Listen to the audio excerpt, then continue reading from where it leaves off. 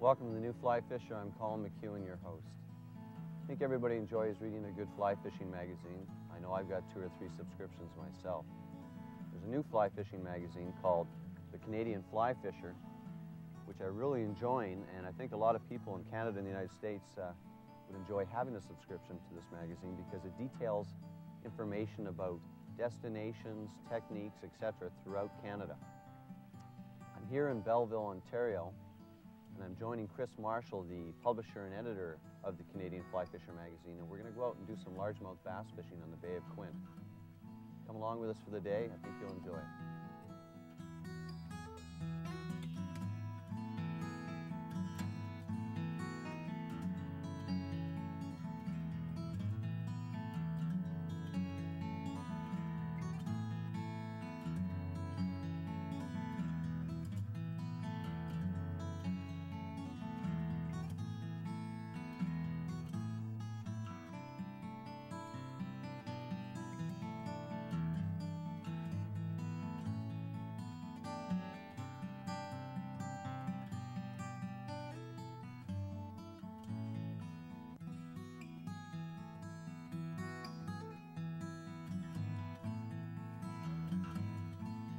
The New Fly Fisher is sponsored by Bank of Montreal Atlantic Salmon Federation MasterCard, Ducks Unlimited, Canada's conservation company, Teton Fly Reels, Hodgman Outdoor Products.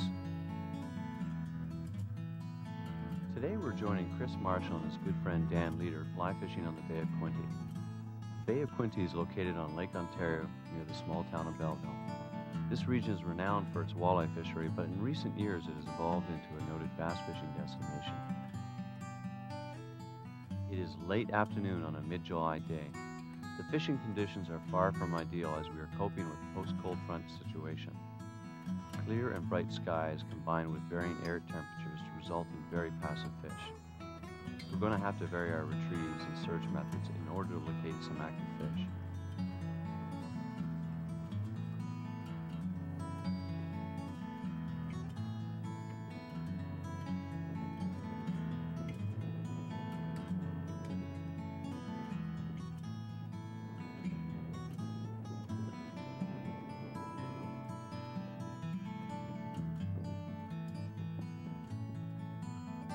Chris has been an avid fly fisher for most of his life. A few years ago, he retired from being an English teacher and reverted to writing for fly fishing magazines throughout North America and the UK. He began the Canadian Fly Fisher magazine just over 2 years ago. Dan and Chris have been good friends for years. Though Dan has tried fly fishing, he prefers generally to use spin casting gear to pursue bass. An ardent bass tournament angler, he's collected many awards over the past few years. Dan has generously offered to take both Chris and I out today and show us a little bit about where largemouth bass locate.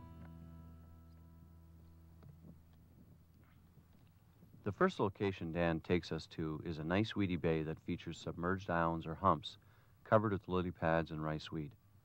Also in this area is a unique tall grassy mat that is literally floating on the surface of the bay. The thick mat of weeds and roots provides excellent cover for bass and other fish. Dan recommends we try fishing the submerged hump first, casting to all edges.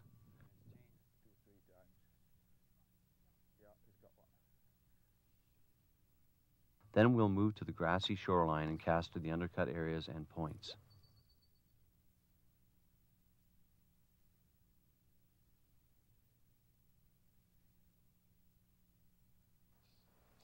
The last spot we will check combines the grassy shoreline with some fallen trees and thick lily pad cover.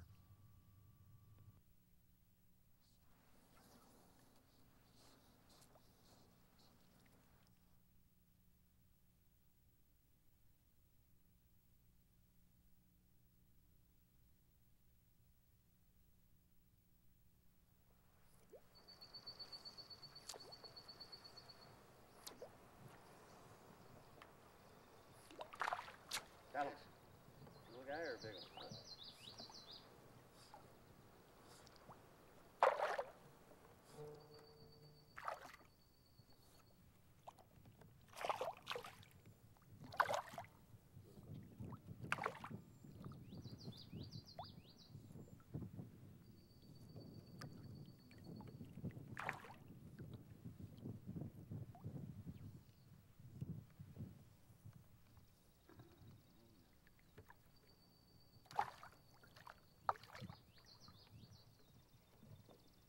chance Dan brings back towards the things I got snagged up there?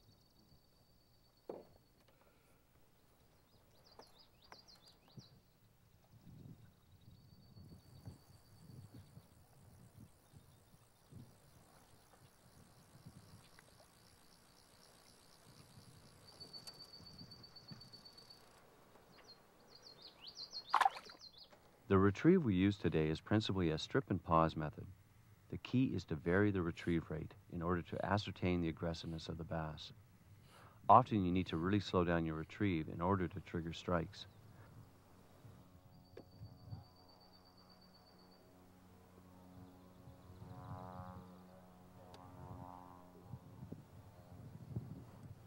Well, we've flogged the water for the last few hours, and unfortunately, despite our best efforts, we only came up with a few fish. And one pike that bit off Chris's fly, but mercifully coughed it up a few minutes later. We're going to give it another try tomorrow morning. Hopefully conditions will be a little bit better and the fish will be a little more aggressive, because right now they're quite passive. Might be something to do with the fact that cold front moved through a few days ago.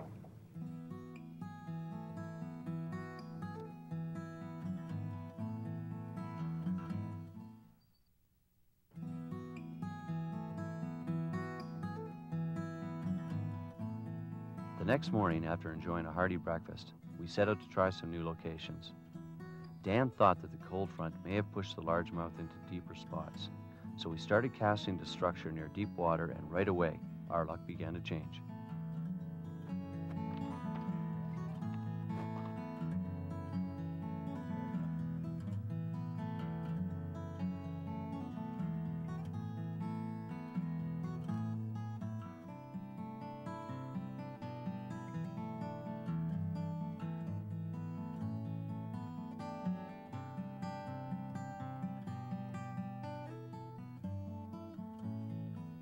In Canada, largemouth bass do not obtain substantial sizes like they do in the southern United States. This is a consequence of the short growing season they have available. Another one just swirled out here. The average largemouth is usually in the 1.5 to 3 pound size, with a true trophy being any fish caught over 6 pounds. The current Ontario record is a specimen that weighed just over 10 pounds.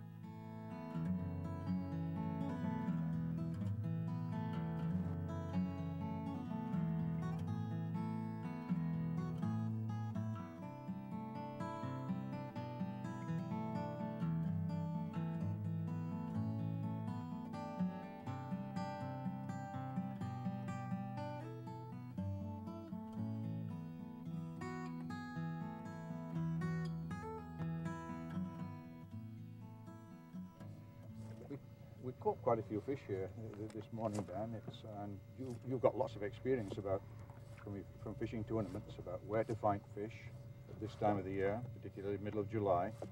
Why do you think we've done so well here? Why have we found so many fish around? The shoreline is a spawning area, so bass spawn here in late May and early June. After they've spawned and the male has looked after the fry, they move out to the nearest weed line. And we've got a shallow weed line here, well, not shallow, but it's about 5 feet deep, good weed cover, lots of minnows, lots of feed. And on the outer edge, we've got access to deep water. So they've got the best of all conditions here. Food, weed cover for ambush, close to a spawning area, and deeper water when they're in a lethargic mood and they don't want to eat anything. So we've got all conditions right here. Yeah, we seem to have caught most of our fish somewhat closer in the space between the inside edge of the weed line and the shoreline, or just off the ends of the docks. Yes. Yeah. Now that was on a faster retrieve. It's not a big one, it's about the same size as yours.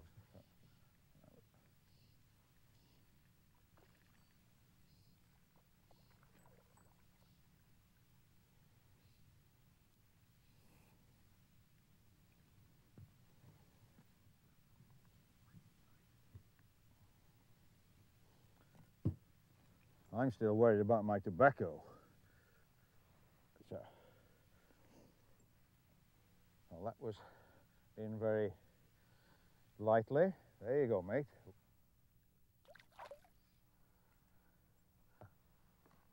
This is a place you fish quite often, Dan, so you know it really well. What would you do if you were fishing in a place which you'd never been to before? Any special techniques you'd use? What I would do is I would pick a bay with points on it, and I would go in towards shore and I'd look for spawning areas. And then from the spawning areas I would move outwards till I came to the first weed line. And that's where I would start fishing. Because what the bass will do, they'll leave the spawning area and they'll spend most of the summer on weed lines that are just out from the spawning areas. Mm-hmm. And it's particularly good if there's access to deep water. Like here, we're fishing in about 5 or 6 feet of water, but just out from that, it's about 10 to 15 feet deep. So they have the best of both worlds. They can migrate in here to feed on minnows which hang around the weeds, and for stormy conditions and when they're not too active, they can move out to the deep water and congregate. Mm-hmm. Bass are not a roaming fish. They're stationary. They'll stay at home. If you catch a bass one day and you release the bass in the same spot, chances are you come back in a few days and you'll be able to catch the same fish. Mm-hmm. The Bay of Quinte has undergone a kaleidoscope of transformations during the past 20 years or so. The abundant and famous walleye fishery of the 1980s has been dramatically affected by the introduction of zebra mussels into Lake Ontario. Walleye, which are very photophobic, could not cope with the clearing water conditions and have been driven to deeper water. During the 1990s, aquatic vegetation growth really took off and resulted in new and unique ecosystems, which has provided perfect cover and habitat for predatory species such as largemouth bass and northern pike.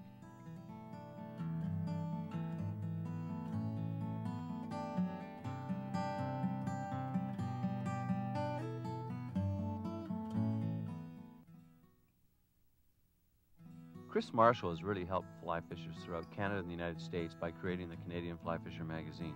A quality national fly fishing magazine was truly needed to detail the great opportunities that exist throughout Canada. Let's join Chris as he discusses what the catalyst was for developing the Canadian Fly Fisher. Luckily, I had friends and acquaintances in fly fishing all across the country who liked the idea and were willing to let somebody put all the hassle into it. I guess the main reason behind it was that I had been freelancing as a fly fishing writer for since 1980, and it was really, really difficult to find publications in Canada to publish fly fishing about Canada. There was no national fly fishing magazine. There were limited opportunities in regional general outdoors magazines, and that was pretty much it. So most of what I sold in the US, the UK, Australia, some in Canada, but there were few opportunities for Canadian fly fishing writers to get published in their own country. So we made that one of our main mandates, and we're now doing that. All our writers are Canadian. Not that we turn down an American or a Brit or an Australian or whatever for the occasional piece, but what we're doing is giving a place for Canadian fly fishing writers to get published. Well, Chris, there was certainly a need in this country to have a national fly fishing magazine. I guess one of the biggest things is that people want to know about destinations. They want to know about different species in different areas and where they can go. Fly patterns, etc., that are very specific to regions. And your magazine has collated them all very nicely together, and the writers are excellent. Well, we've made a point of, obviously, of highlighting Canadian destinations. We make it deliberately, sort of, to cover the whole country. We always have at least one feature from BC, from Alberta, from either Saskatchewan or Manitoba, from Ontario, Quebec, the Maritimes. In every issue, we also have a special feature in every issue called the Downtown Fly Fisher, which highlights a particular Canadian city. Interesting, just about every major city in Canada has some sort of fly fishing, within its city limits, and in just about every case, some excellent fly fishing within a very easy drive just beyond the city limits.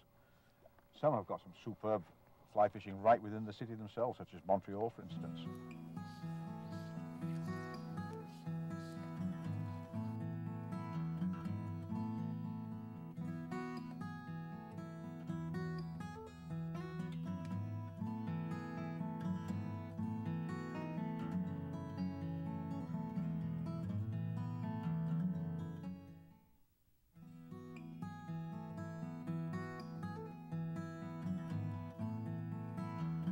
Unique to the Bay of Quinte is a large area of floating grassy mats. These provide ideal shelter and ambush points for largemouth. Today we're using large poppers to try and coax them into a surface take. Visually, this is exciting fishing, especially when the fish are in an aggressive mood. Today we used a number of great surface flies to bring the largemouth to the top. Patterns such as the Sneaky Pete, Mouse, Dalberg Diver, and Taps Bug are all perfect for inciting violent surface takes. For the tie-in recipes for these and other patterns seen on our series, please visit our website at www.thenewflyfisher.com. I'll have another.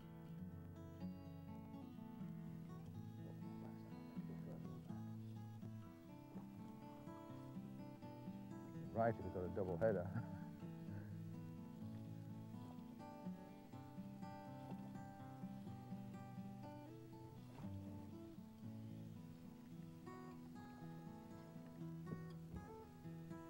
Oh, standing on my line again.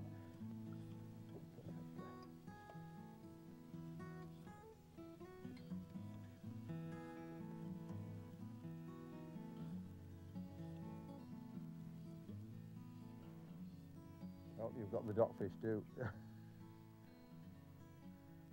got that little green bug on. There are a number of good leaders that can be used for largemouth bass fishing on the surface. Two key points to keep in mind are, first, use stiff materials in the construction of your leaders.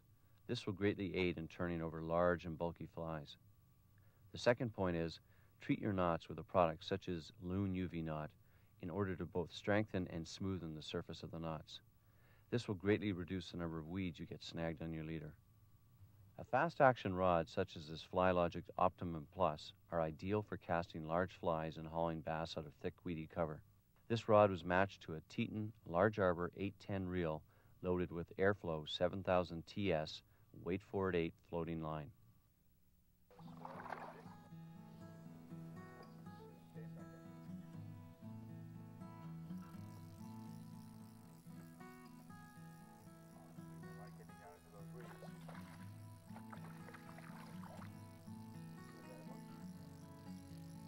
Well, that puts us into double figures, I would think, for the day.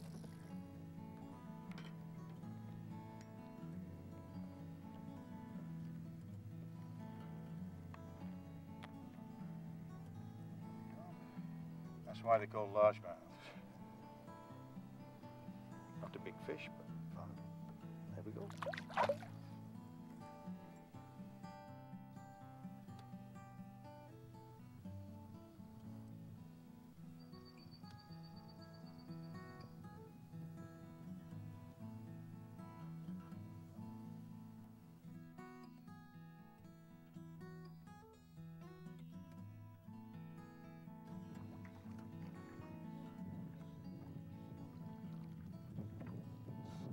Little small, little largemouth.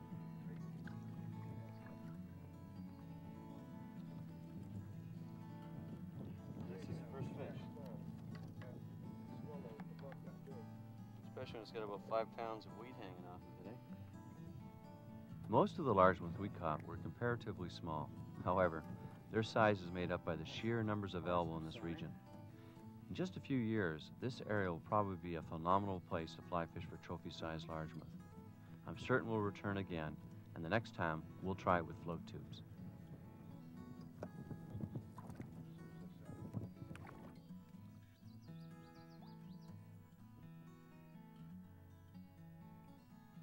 Thank you, Chris. I really enjoyed it. We're right now in the basically in the midday sun, and the bites really come off. We haven't caught any fish for a while now. I appreciate you taking me out, teaching me a little bit about largemouth bass fishing on a popper and a fly rod. Very much appreciate your expertise, Dan, in telling us about your experiences with bass tournaments and where bass relate to structure. And Chris, I think a lot of viewers are probably going to be very interested in the Canadian Fly Fisher magazine because of the fact it covers the whole spectrum of fly fishing opportunities in Canada. Thank you again. It was a pleasure. Even though you did catch more fish than I did. Thanks for joining us, and we'll see you next week on The New Fly Fisher. If you want to subscribe to the Canadian Fly Fisher or wish more information, then either call their toll-free number or visit their website at www.canflyfish.com.